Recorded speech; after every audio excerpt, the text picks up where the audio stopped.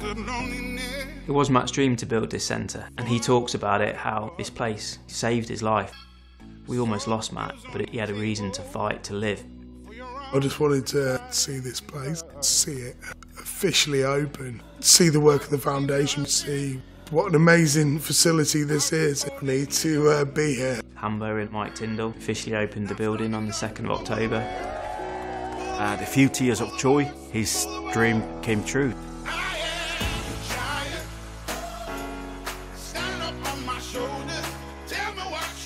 It's been 4 years, it's been some special moments, but I think the highlights are the stuff you see every day. The centre is fantastic and it's a beautiful location and it's an amazing building, but it's the people inside it that make this place so special. You know, when people turn up here for the first time, they're broken. When you're initially injured, it's really, really difficult to come to terms with that. This place can put things in perspective.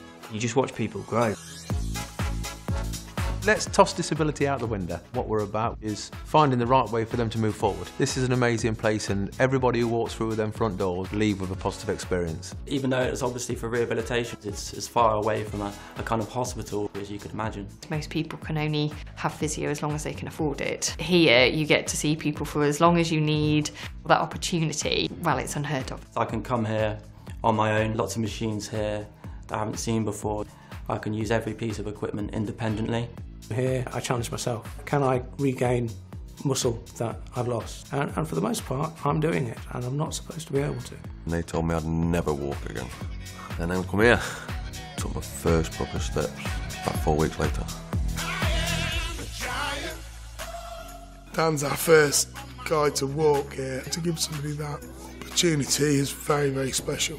The physical responses and the emotional responses just go hand in hand. This is why this place is just completely unique. You come into this family-feeling place and you feel like you can speak.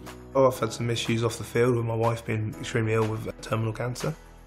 Brought Tiff up here actually and she loved it. You got someone there who understands kind of what you're going through. When you're with him, the positivity he gives you, the energy he gives you about life definitely helped me through some tough times, and you know, always be thankful for that. They come along here and see the mental support, feel a part of something and see that hope and a purpose once again. We felt very lost on the foundation. It's been life-changing. Advice and knowledge, that was one of the biggest assets. There's lots of opportunities for disabled people out there. You can lead a great and fulfilled life. They can talk to people who are uniquely qualified to help them to make something positive. It is like it's Hambo's house, the kitchen, the importance of sitting down to a meal together where conversation is had.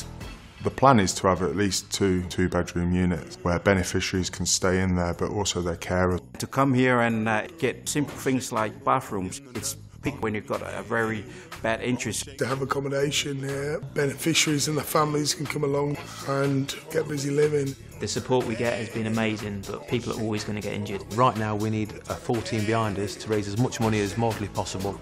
It's not just about the advantages that I can get, it's more about what I might be able to do for the other guys here.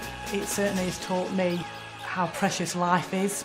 There is a lot of things that restrict us, but nothing ever stops us. Even if you're making small bits of progress, take kind of solace. Focus on the things you can do, ignore the things that you can't. Push it, see how far you can take it. Where I am now, back when I was in hospital, is completely unthinkable. Not to have the foundation, it was never going to happen. So this place is massive. I'm not sure what we would have done without this place. It taught me life does go on.